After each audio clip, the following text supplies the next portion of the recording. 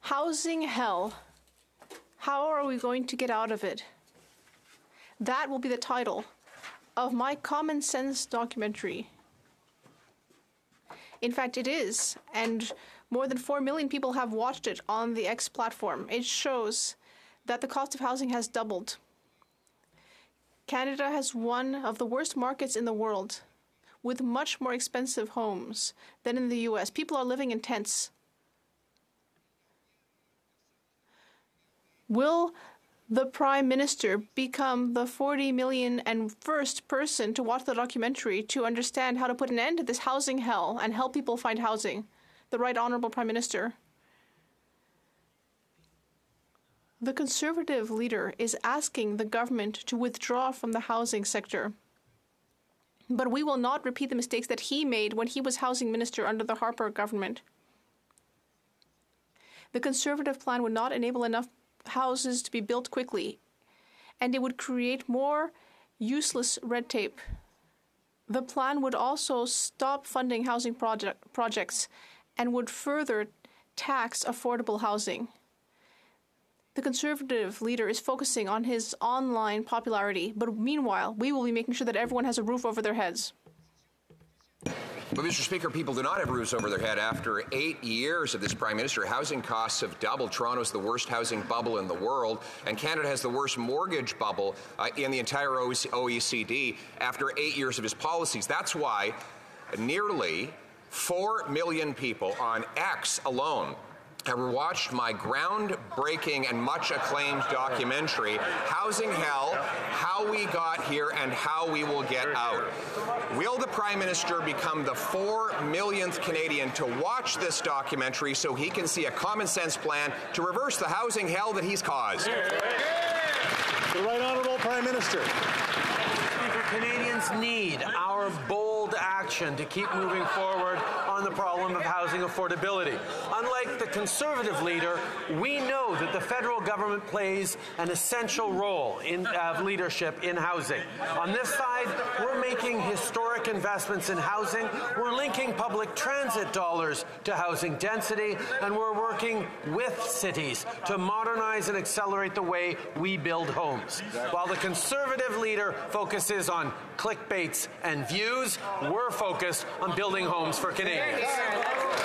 The Honourable Leader of the Official Opposition. Well, Mr. Speaker, it's funny, he released a video the very same day of him in a starter home pretending that he was a real estate agent, but in reality everyone laughed because they know that he's doubled the housing cost. Right. He's delivered an economy where we have the fewest homes per capita of any country in the G7, even though we have the most land to build on. And Toronto is now the worst housing bubble in the world after 8 years of this Prime Minister. So that's why I'm putting partisanship aside and offering the Prime Minister and the Liberal caucus a private screening of my documentary. Will the Prime Minister put his ego aside and join with me personally to take in this documentary, Housing Hell, How We Got In and How We'll Get Out of It? The Right Honourable Prime Minister. The reality, Mr. Speaker, is the Conservative leader continues to call for the federal government to get out of the business of housing.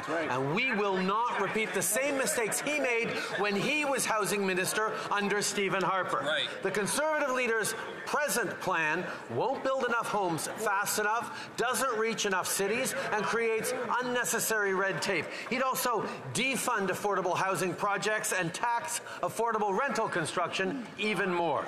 While the Conservative leader focuses on clickbait and views, we're going to focus on building Canadians more homes. That's right. The Honourable Leader of the Official Opposition. Speaker, he did try to make a video. It was a total failure. His videos don't get clicks and his houses don't have bricks. After 8 years, that's why housing costs have doubled. He shouldn't have to read his entire answer. I'm offering to inform him. If he would just take 15 minutes away from his photo ops, he can watch my brilliant documentary on X or YouTube with a common sense plan to require cities permit 15% more homes, give them bonuses if they exceed the target, require transit around every new federally funded, require housing around every federally funded transit station, and sell off 6,000 buildings. This is common sense. Let's bring it home. The Right Honourable Prime Minister.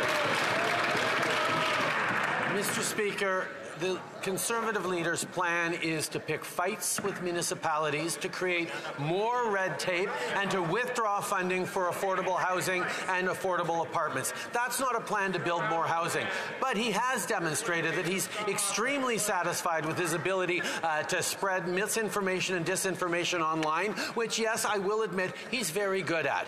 On this side of the House, Mr. Speaker, we're focused on delivering solutions for Canadians. We're focused on building more housing for Canadians, not focused on self-aggrandizement like the Leader of the Opposition.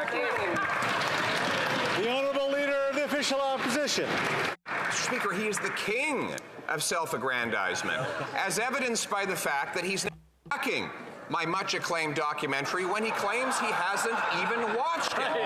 How would he know about the common sense solutions if he hasn't had the attention span to sit there for 15 minutes on YouTube or X and watch it, Mr. Speaker? We'll even try to get it on TikTok so that he can find it. Mr. Speaker, it includes a common sense plan to cut bureaucracy and taxes so that we can bring it home. The Right Honourable Prime Minister. Mr. Speaker, when I came into question period today, I didn't think I'd be hearing an infomercial for how great Pierre Poilievre's social media skills. Sorry, the Leader. We'll back up. I mean, the Honourable Prime Minister knows he's not supposed to use the names of members of Parliament. The Right Honourable Prime Minister. Thank you, Mr. Speaker. I apologize. I didn't think Canadians were going to be hearing an infomercial for the Leader of the Opposition's YouTube page. The reality, Mr. Speaker, is Canadians deserve a government focused on delivering housing for them. That is exactly what we are doing with historic deals with cities right across the country, with measures to build more housing quickly. We are concretely solving that while he's talking to himself online. The Honourable